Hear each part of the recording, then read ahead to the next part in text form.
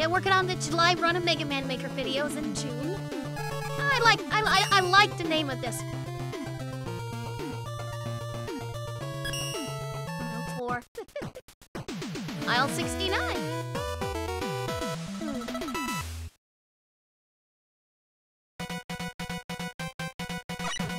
Yikes.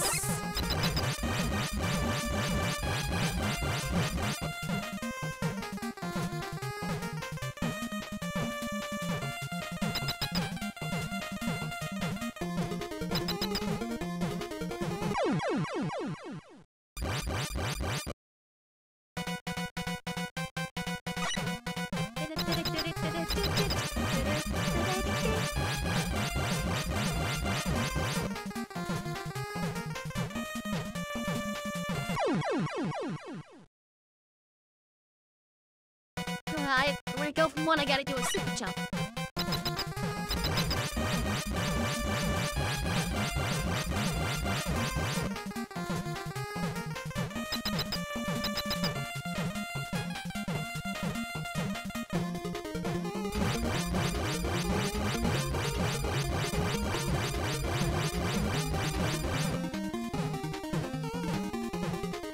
And guess what? Back all the way back here.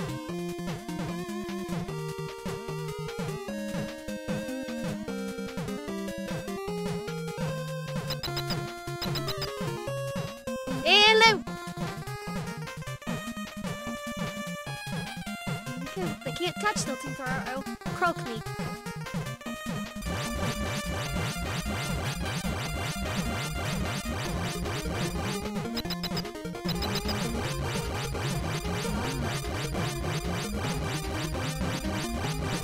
Okay, I see what I need to do here.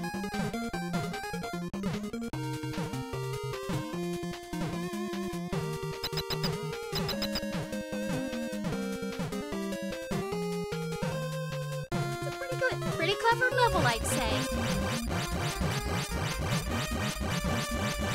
This thing?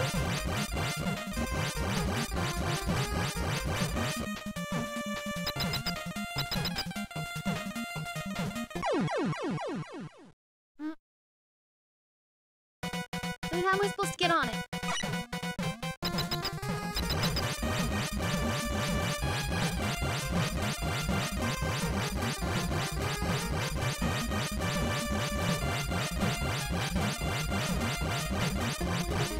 Get those two shaky spheres up there.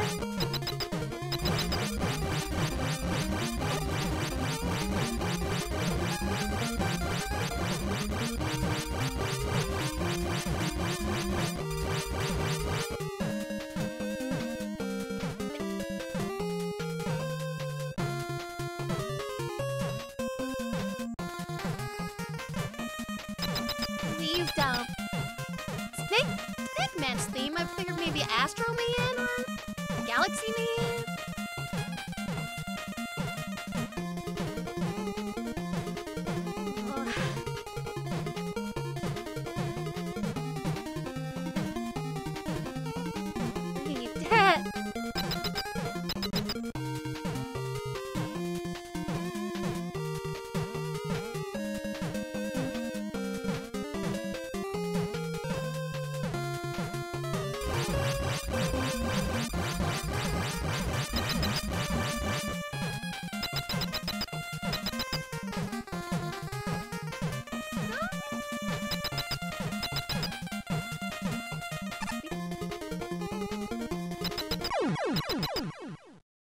Oh, damn.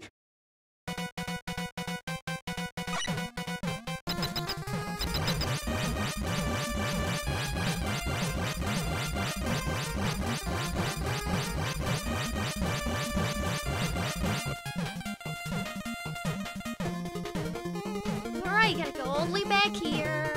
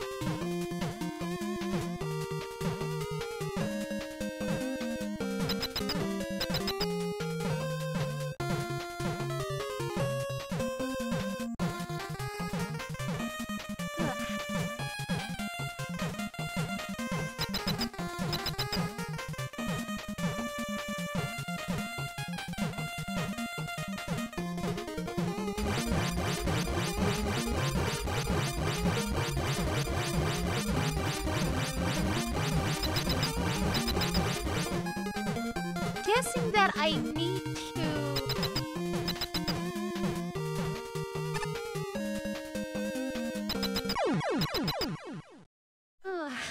Maybe I gotta go through all that.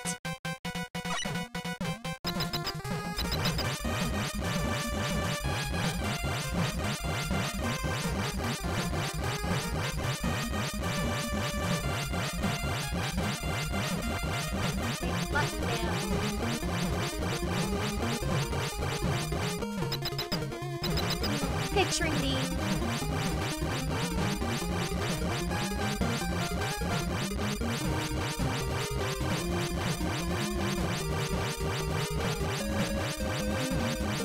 Well, the time to put all those tiles together like that so they don't merge.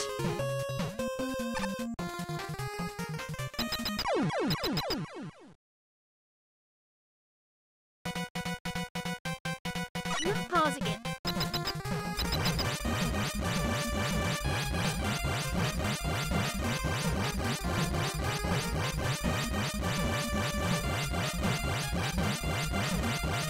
I'm gonna go through this Oh, I forgot to tell the story about how this guy was crying at work at the end of the last video. At the end of the last Mega Man Maker video. Totally forgot to talk about that. Into it here.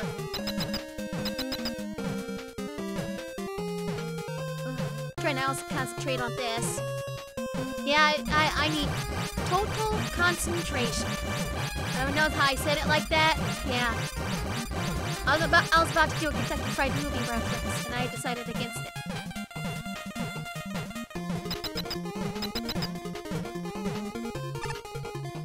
Okay, so I have to go.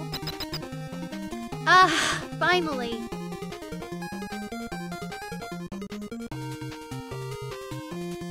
That's a little too tall for me to grab.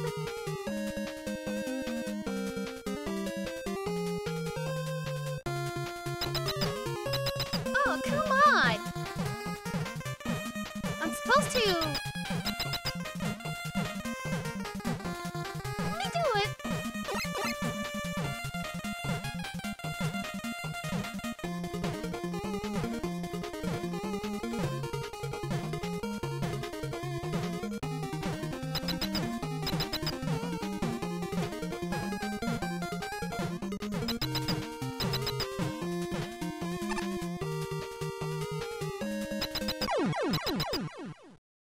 Okay, I give up. 8-minute video.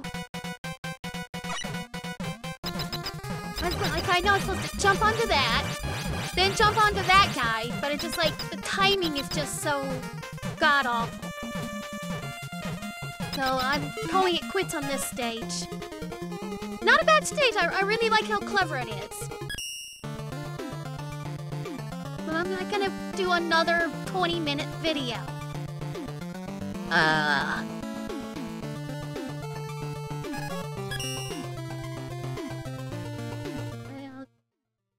turn this down. Okay, so I promised a story for the last Mega Man Maker video. Let me get that. I'm gonna volume up here to have some background music. So what happened? This happened earlier this week, as in this week in June. I was going in to see a client, and I got it, and I pulled into the vehicle lineup area where you park your vehicle and go talk and talk, go inside and talk and do stuff like that. And as I'm waiting in my car, my vehicle, I didn't make a mistake that time.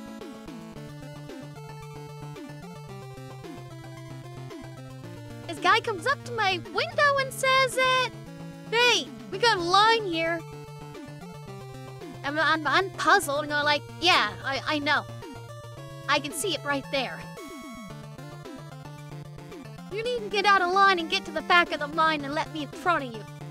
You cut me off." I was like, "No, I didn't," and rolled the window up. Now that's not going to engage.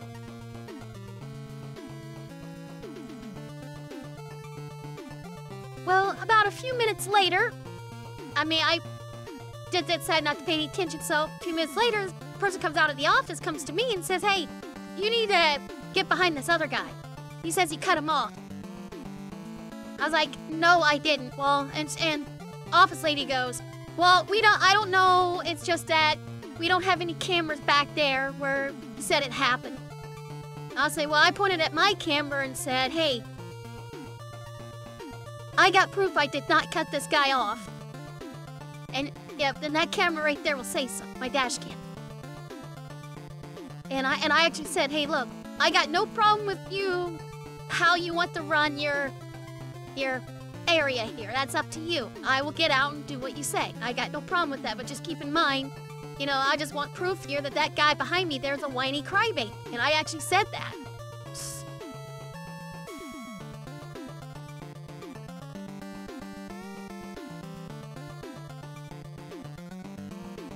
Armored airship. Now I'll play that next when I get done with this. And I went back and looked at my camera, looked at the footage, and it turns out, yes, I did go around the guy, drive around him.